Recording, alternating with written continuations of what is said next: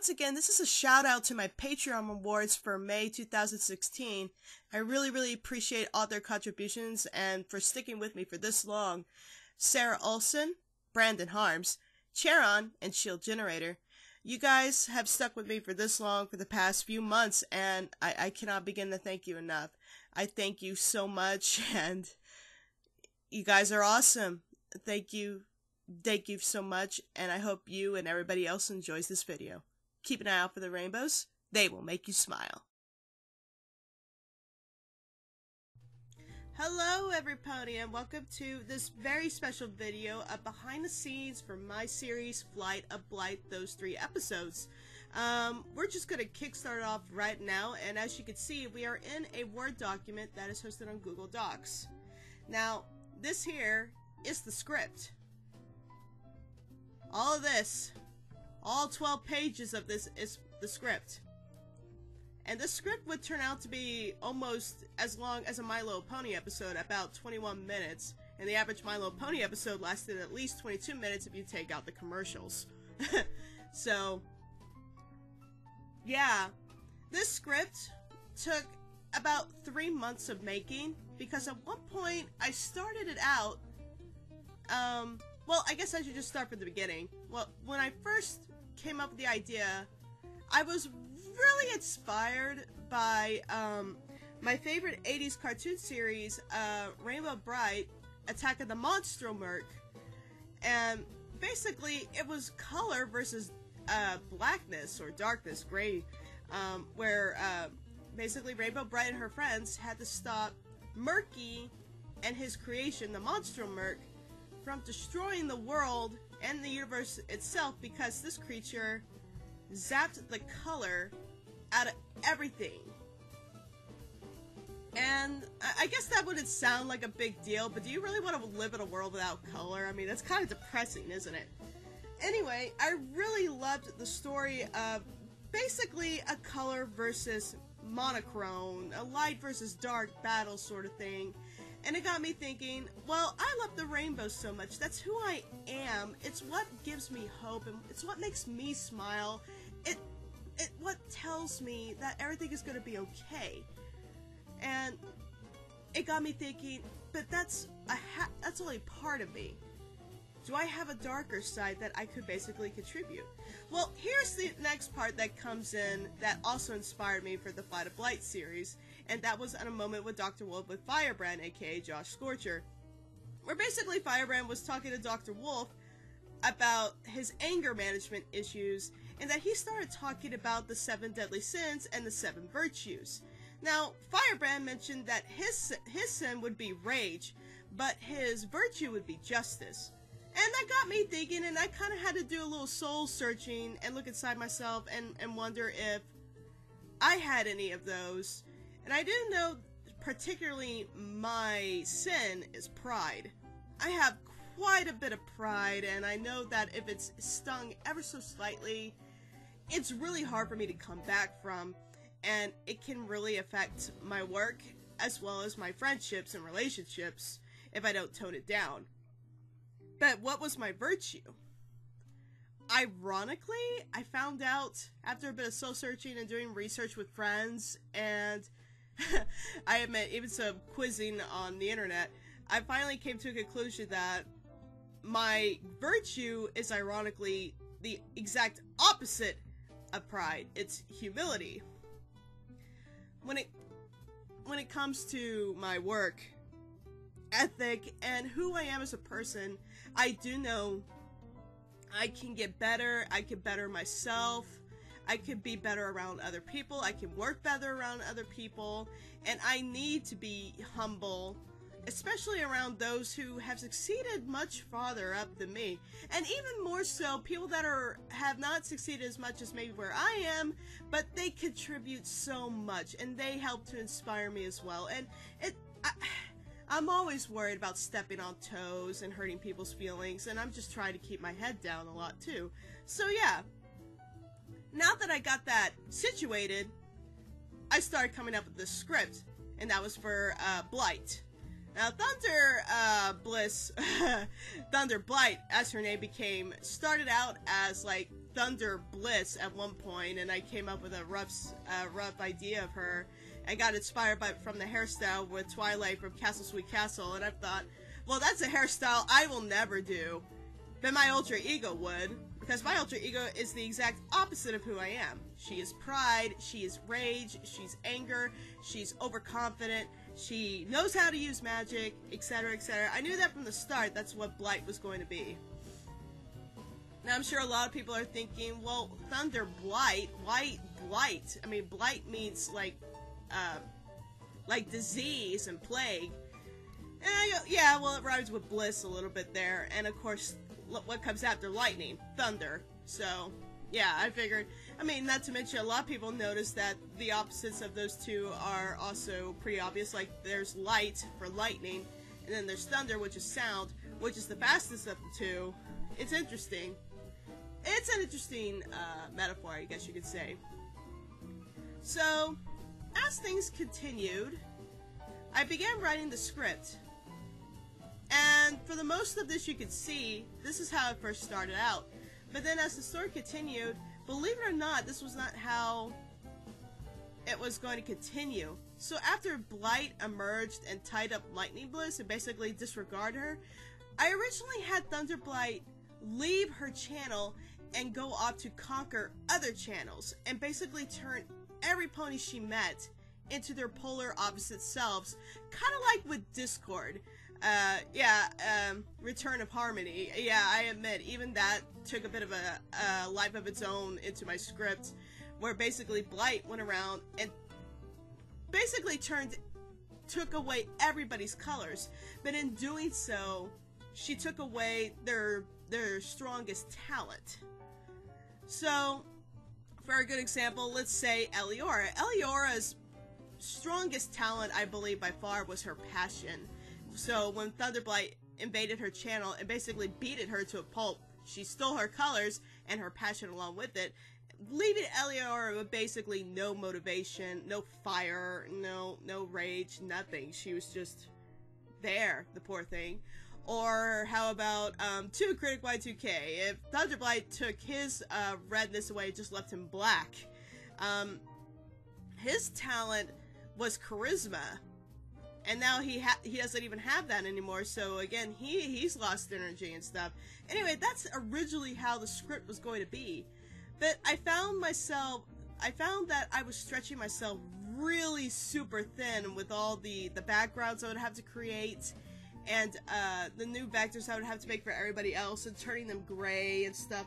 I was really stretching myself thin as it is, because I already had a list of people I wanted to be a part of that were willing to do this with me, and that was Emerald Comet, Robin 0928, 2 Critic Y2K, Keep Brave, Golden Fox, Dr. Wolf, and Eliora.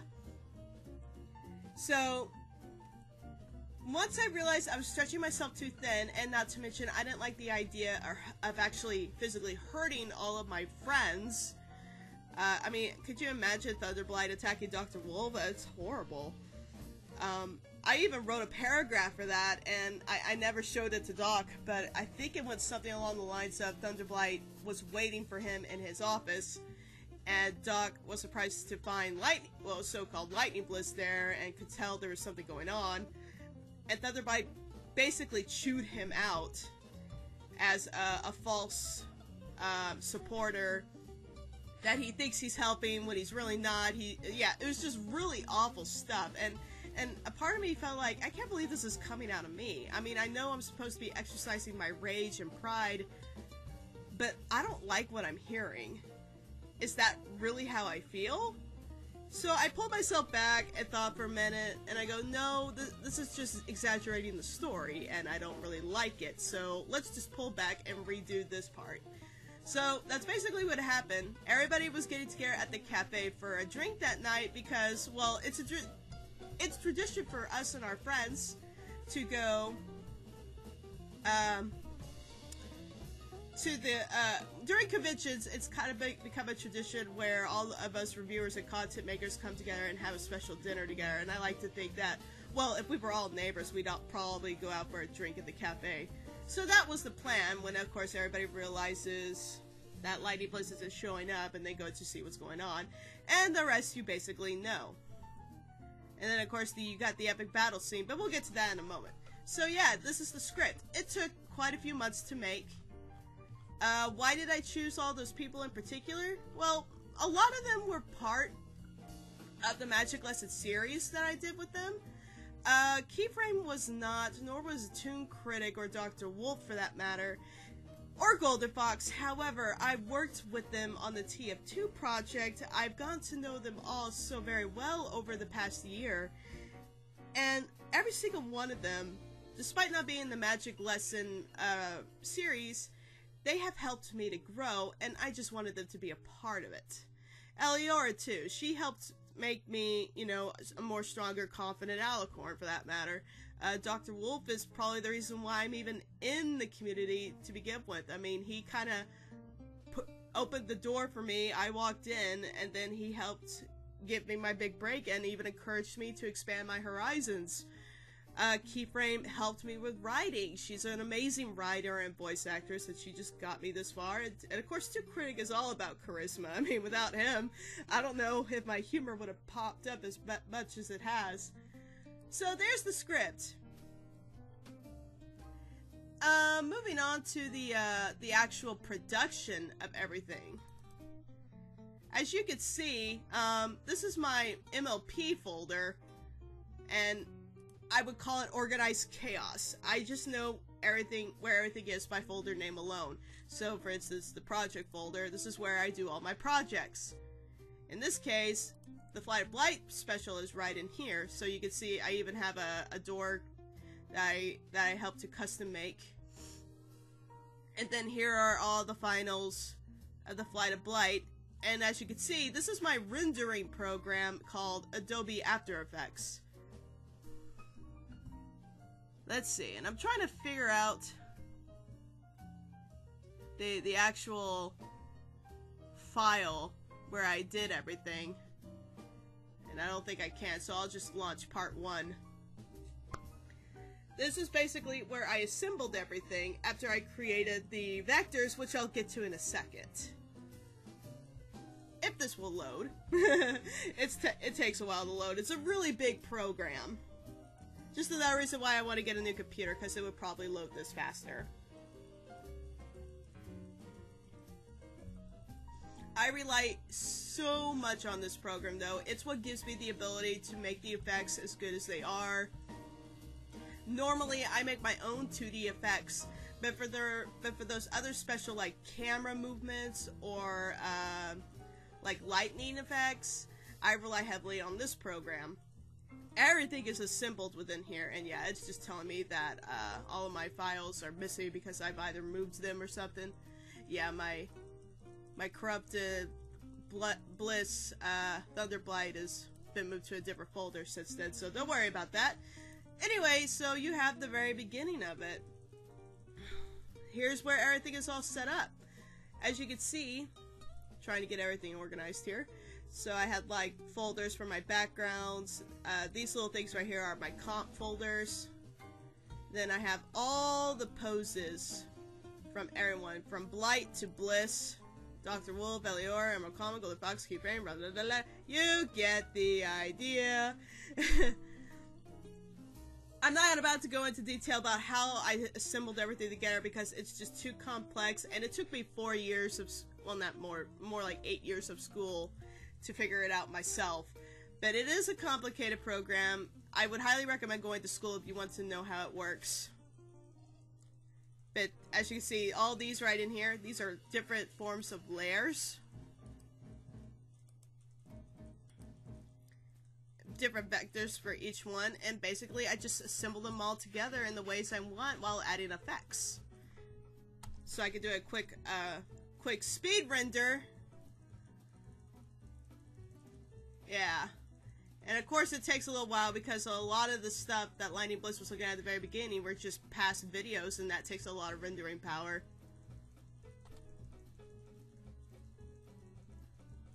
That's weird. But yeah, you get the idea. So this is how I assembled everything together. This was just like, this was like final production. But if I take you back to pre-production, that was to assemble all of the vectors. So, going into my other content, these are all the poses for Lightning Bliss. Normal Lightning Bliss anyway. As you see, I almost have 200 of them alone, and that's just from a 3D perspective. And every video I feel like I'm coming out with new poses. It's like I never just use the old ones, I always use new ones too. And as you can see, I have more, like, even look, I even got this from the Toon Blistermon review I did with Toon Critic. But then you had the other vectors that I created for the show, such as Corrupted Bliss, where she lost her pupil and eyes. Get a close up right there. It's so weird without her pupil, but she kind of looks cool in a way.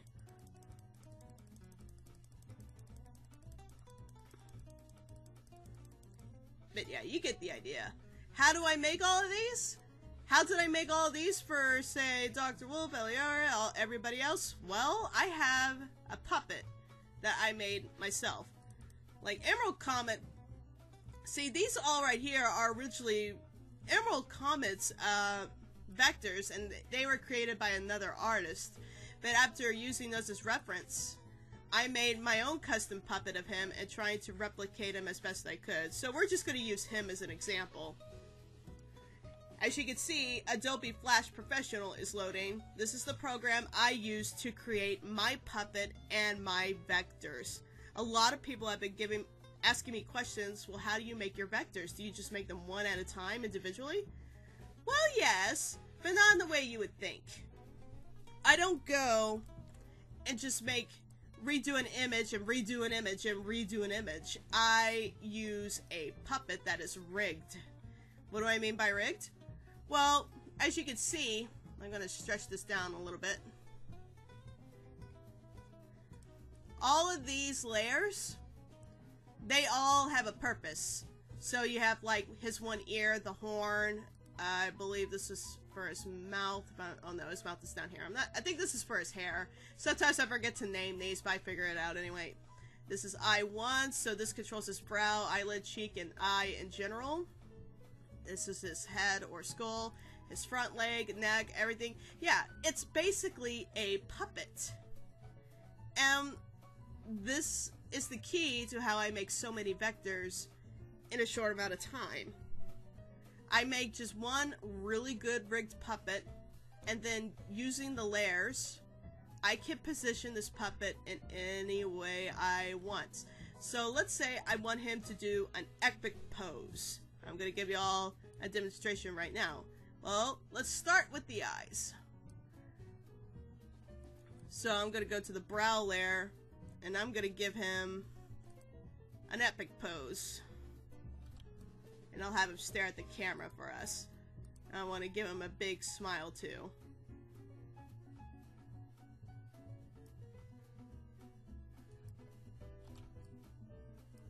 Oh, I saw that one little eyebrow perk though. I wanna try and use that. He's like, hello ladies.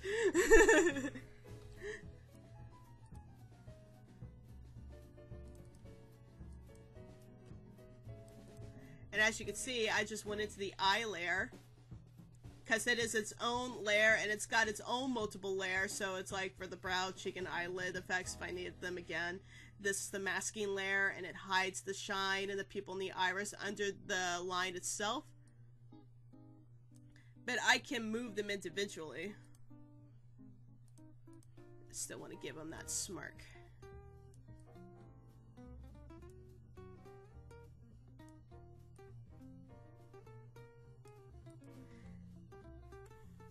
So now he's got a smirky face going, but I still want him to have like a heroic looking pose. So what I'm gonna do is I'm gonna move his head and his neck a little bit.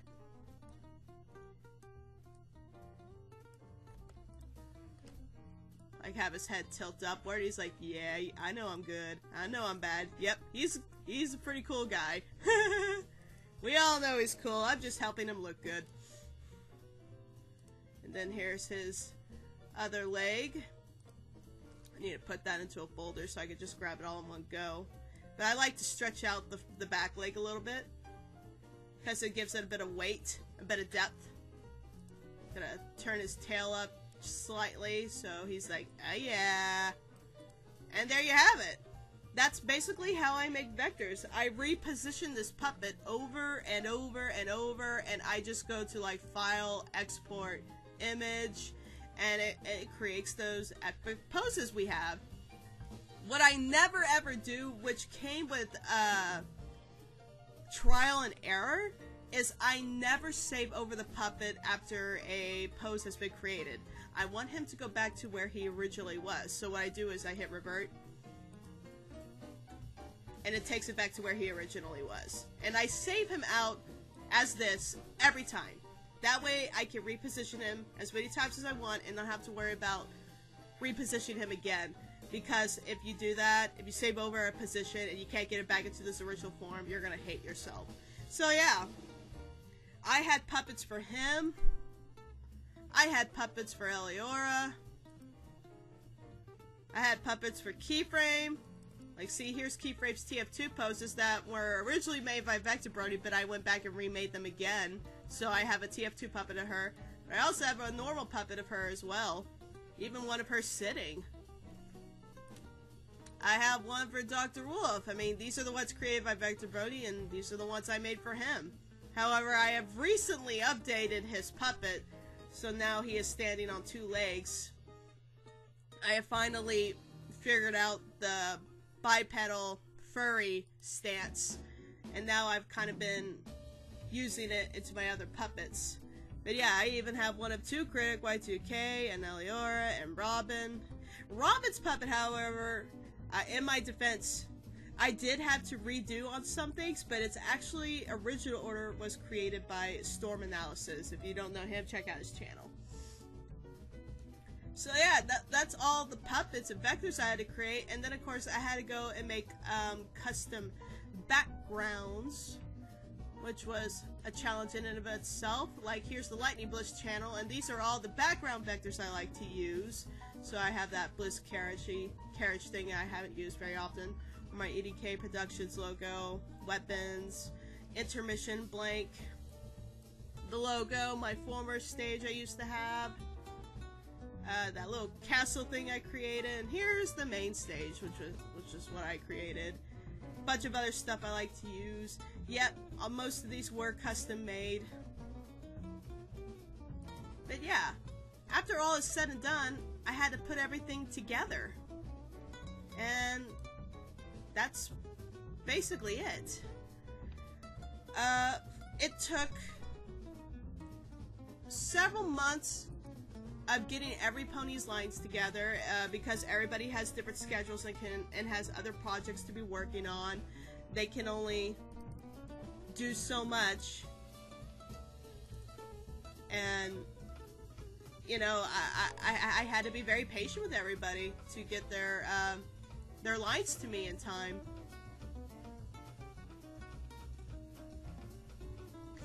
At this point, I'm just trying to figure out a video to play back. But,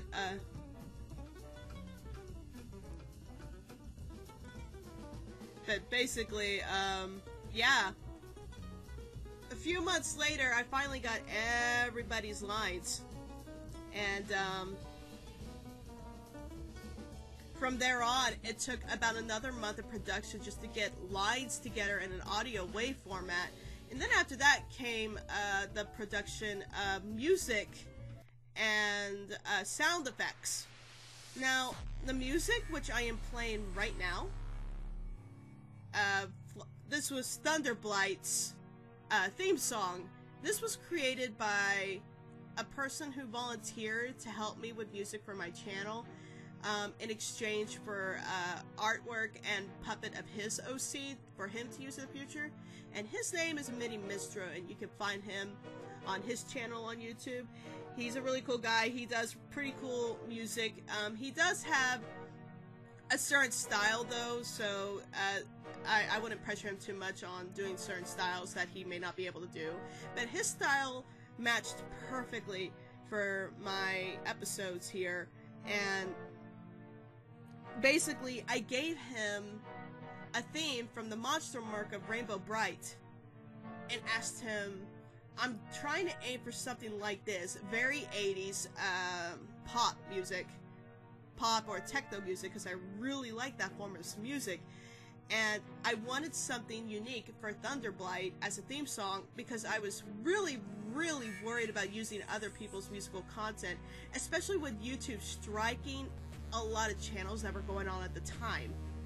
So about a few weeks waiting to about a month of patience, he came up with 4 to 5 different versions of Thunderblight, and we settled on this one, which he basically hyped up afterwards for me to use.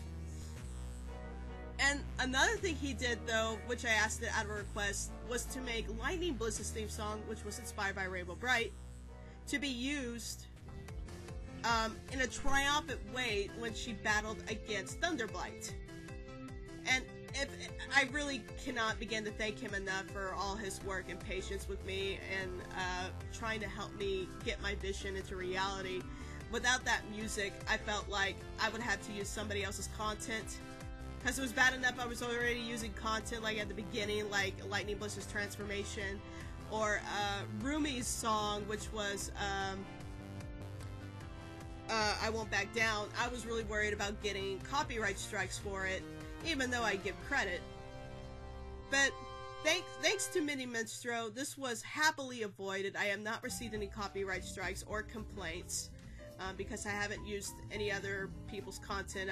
This is original work made by Mini Minstro, and it's just relief, pure relief, that he was able to help me out there.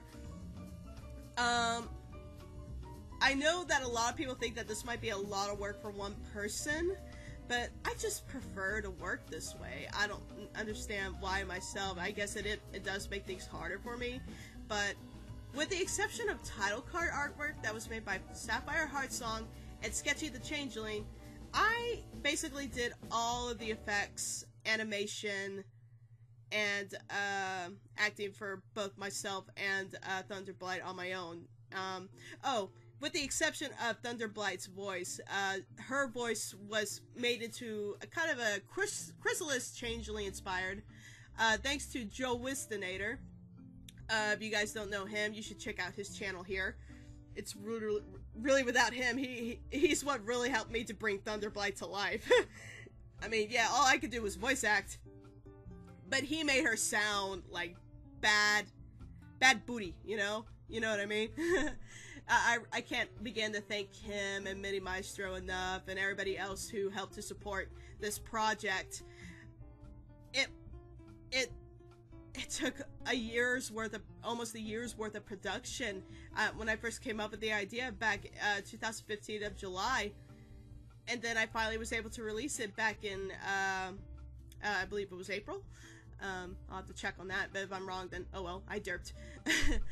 But it was all worth it. I was so happy that my friends wanted to contribute to it.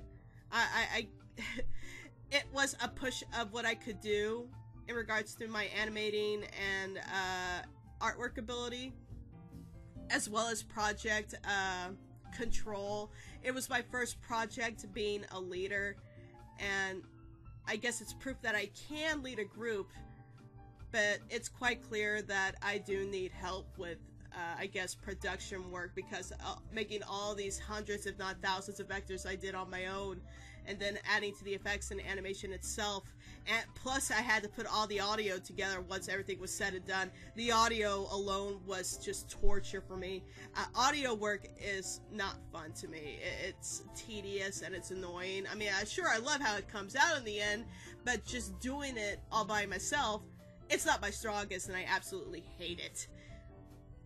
But it still came out alright in the end. I actually did learn a few things from it, such as like sound effects when Twink was running across the stage, as you're about to see here, and or ropes being tied around Lightning Bliss. The sound effects are very important. Even the sound effect for Thunderblight's attack, that was from an old alien sound effect from the 1940s and 50s. It was really cool to hear that again. It was even used in Rainbow Bright. Even Lightning Blizz's Rainbow Effect was used in Rainbow Bright, the sound effect. I don't believe it's no longer copy claimed anymore because the series is so old now and nobody really remembers it except us old characters.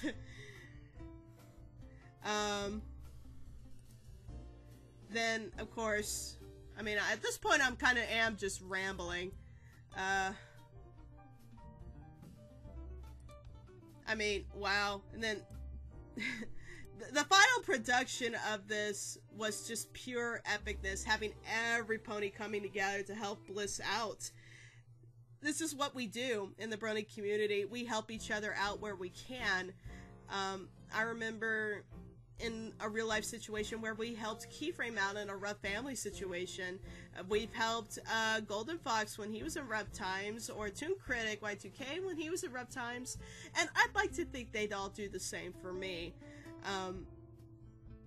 No matter how stubborn I am and I don't like to accept help, but you know, sometimes one must accept help in order to survive in this world, and with Thunder Blight, this was no exception. Blissey needed help because her alter ego was going to get her. Oh, man, what a roller coaster ride this has been. Again, I can't begin to thank all my friends enough for helping me out with this, creating this project. Everybody acted out amazingly. The art, the audio editing from Mitty Medstro and Joe Wistenair really helped to bring it to life. Everybody contributions to the script, making it better than what it is.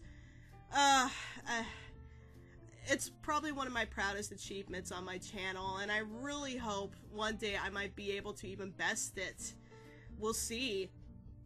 Right now, I'm just kind of savoring this moment that not only was this a challenge of me versus my inner dark self, but it was also pushing my limits as a media creator, an artist, and an animator, as well as becoming a team leader as of sorts just to make this project a reality.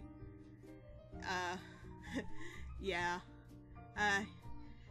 That's really all I have to say about this, Every Pony. I really hope you guys enjoyed this little behind the scenes, and I hope y'all continue to watch my channel and the channels of my friends who are all creating content of their own. And yeah, that's it for behind the scenes of Thunder Blight. I hope you guys enjoyed it all, and of course, if y'all have any questions about how I created certain things, just let me know in the comments below and I will do my best to respond. Other than that, guys, y'all keep an eye out for those rainbows. They will make you smile.